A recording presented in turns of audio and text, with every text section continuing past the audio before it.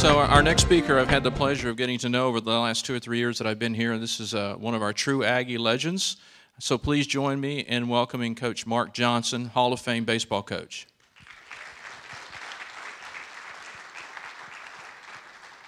Thank you. Howdy. It's good to be in your company, and I'm very honored to be here, part of the Huffines discussion, and certainly an honor to be with this especially really good group of speakers. I had an opportunity to talk to them last night and today, and it's really been a benefit for me, and I've been excited about it.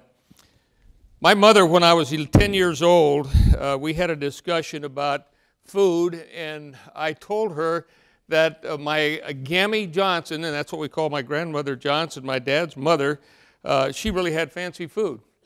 And my mother paused, and she said, well, did you think the food was good? And then I paused. And then she says, well, let me tell you what she did. And by her own admissions, she was not a good cook. Not a good cook.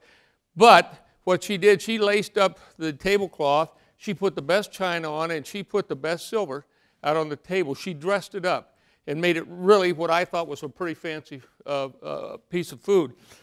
This past weekend, we went down to Kingwood, my wife and I, and visited my son and his wife, and they're building a new house, and they're almost through with it. So they wanted us to see the inside, and we went inside. We looked all around it.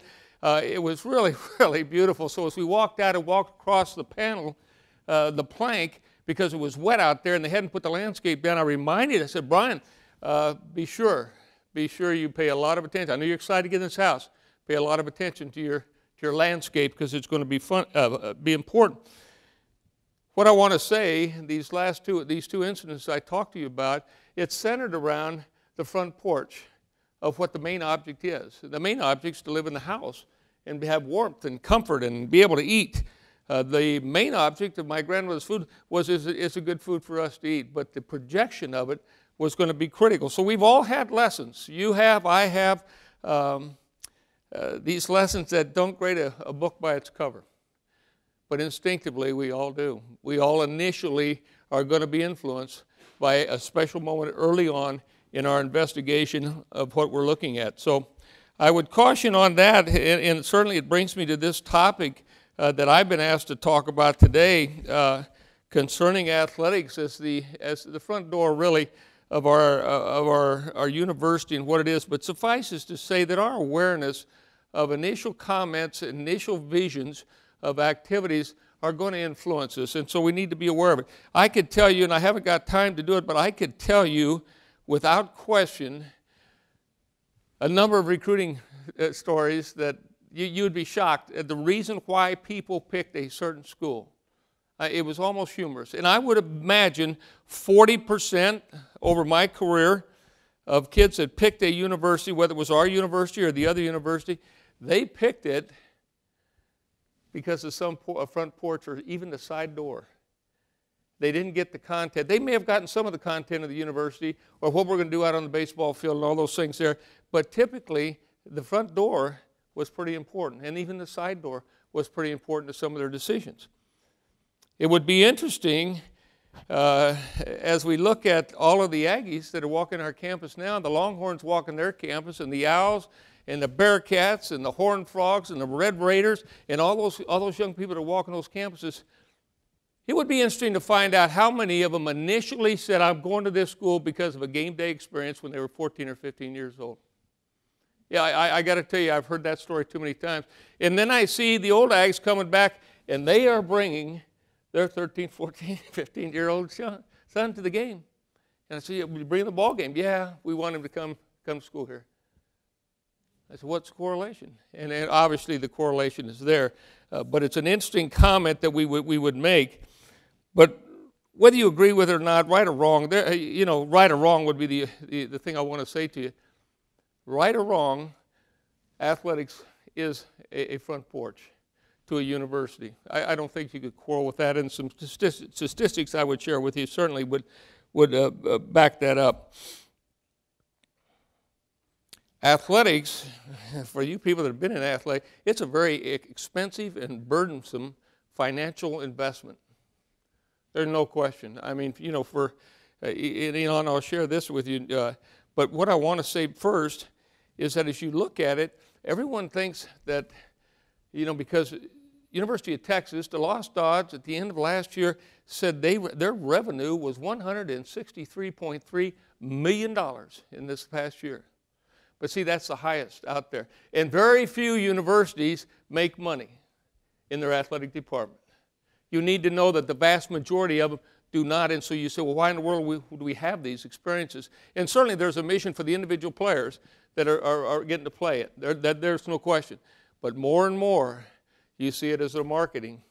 You see it as a branding spot, and they're going to rather than put their money in advertisement on TV, they're going to put it out on the athletic field, and certainly you see Nike, you see Adidas, and you see all of these.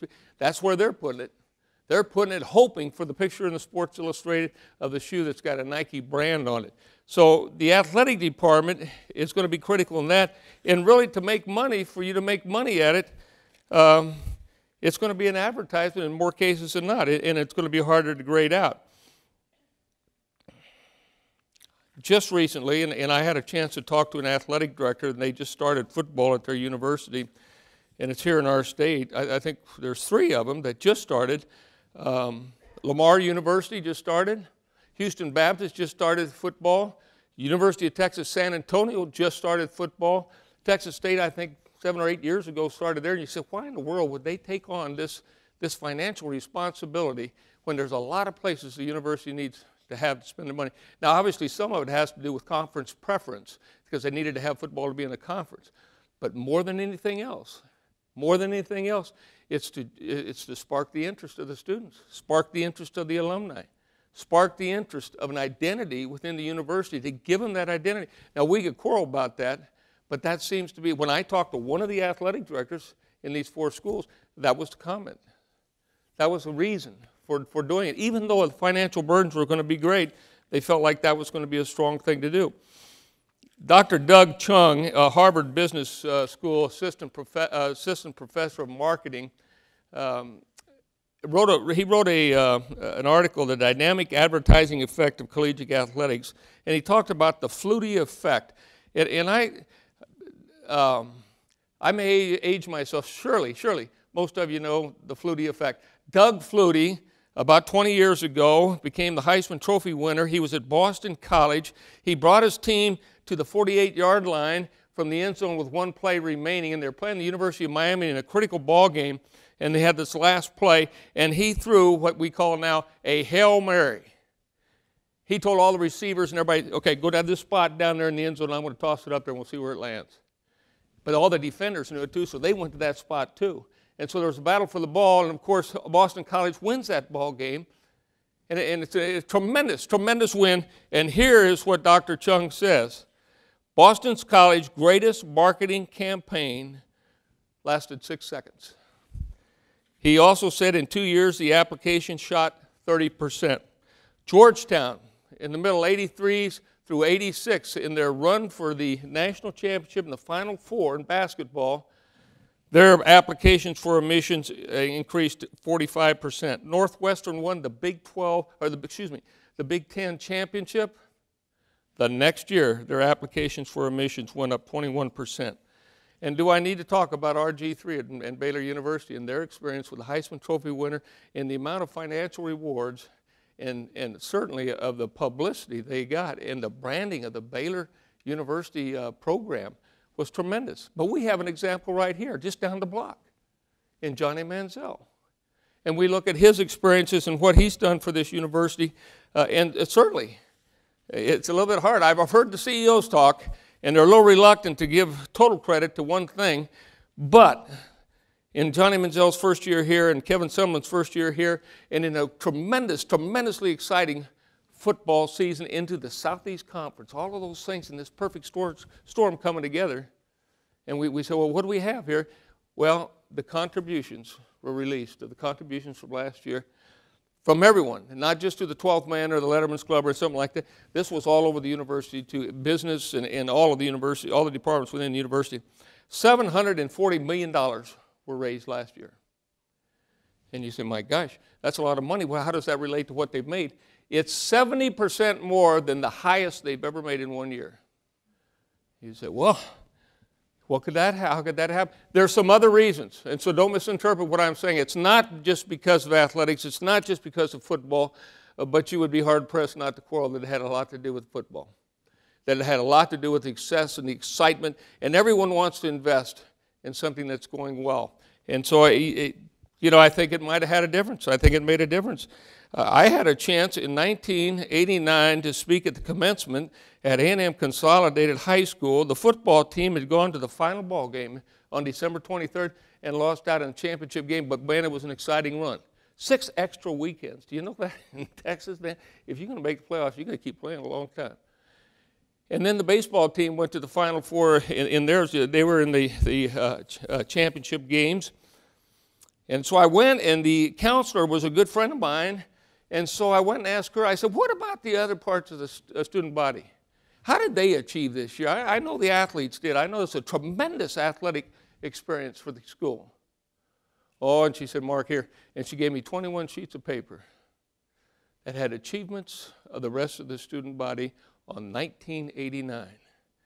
And she said, it's a record year. Everything, grade point average, participation in all of the other activities, whether it be band, choir, whatever it may be, had increased. And I said, do you think it was fueled by the success in the athletics? She said, without question. Do I have a lot of studies to mark that? I don't have a lot of studies to share with you on that. But I would certainly think it to be true. In my experiences, I've seen that it has a resounding effect on the rest of the people out there. Certainly, this is not saying, I don't want to come off that athletics is the whole thing that makes a university work. Like at Texas A&M, I mean, the facilities that are being built right now, the academic prowess of the students, the superiority of the faculty that just keeps getting better and better, all of those things, they have a lot to do with the growth. They have a lot to do with the applications of admission. So I don't want to overdo it. I heard an interesting quote a long, long time ago, so I don't remember what department it was, but I know Bear Bryant said it. So Bear Bryant said it was really hard to rally the alumni around the chemistry department. And he thought it might be better in athletics, and I think there'll probably be some truth to that.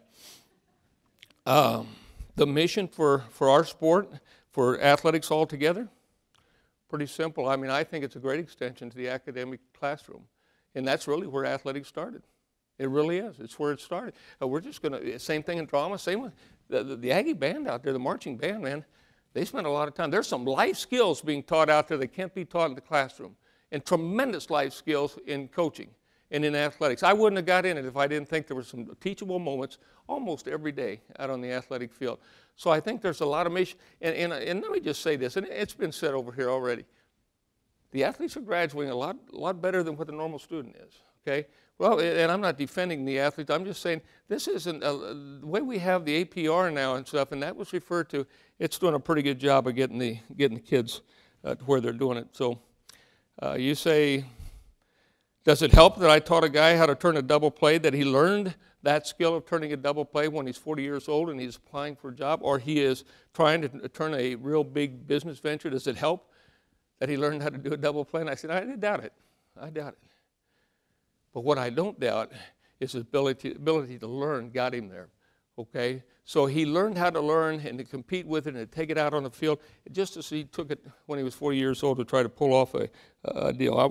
My time's closing here. Let me just say this. As much as a university and its athletic department combined together can really send off a great, great platform for the athletes and coaches and the football team for good things, it can also send off the negative things, can it? So integrity, ethics, our prowess from our moral fiber, our behavioral traits, all of those things can set us down too, just so they can set us up.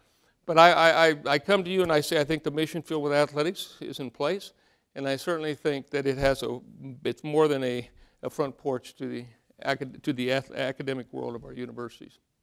Thank you.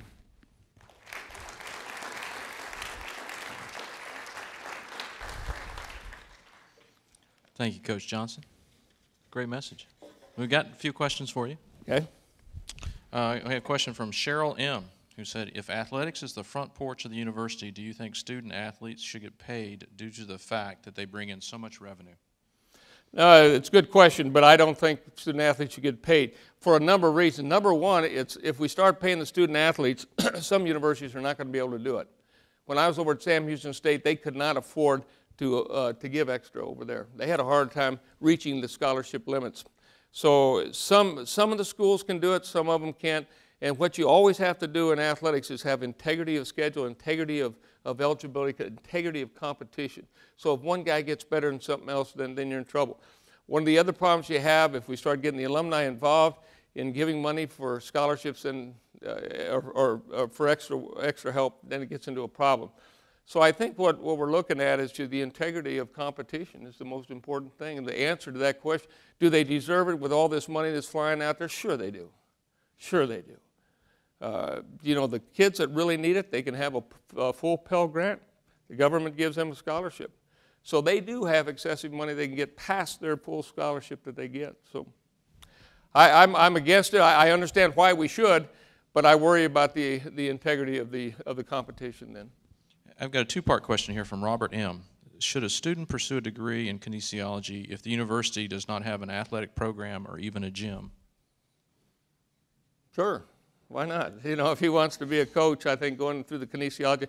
I was a physical education major. I minored in biology. I have my master's degree, but I'm glad I went that route because I learned a lot of things about the body and all of those things that would help me in coaching. So if that's available and you want to be a coach, then I think it's a good thing. Super. The second part is from Robert M. again is Division I versus Division III. What's the source of reward for the university in a Division III versus Division I? Well, again, I think it comes down not so much to monetary value, it comes down to an identity of pride. You know, we get a feel. If you haven't got any athletics, if you can't surround and gather into a certain bonding, and athletics appears to give that, although it could happen in the drama, it could happen in the choir, but athletics seems to be the well-rounded one that brings everybody in. Whether it's Division III, even though it's not a scholarship program and you have you don't have as much money to travel and then put beautiful uniforms on them and all those things. It's still athletics, and it goes down to athletics. We go out and root for our team, and we get together and have fellowship with other graduates, alumni, and students, and it's all good. Thank you so much for being here, Coach, and please join me in thanking him.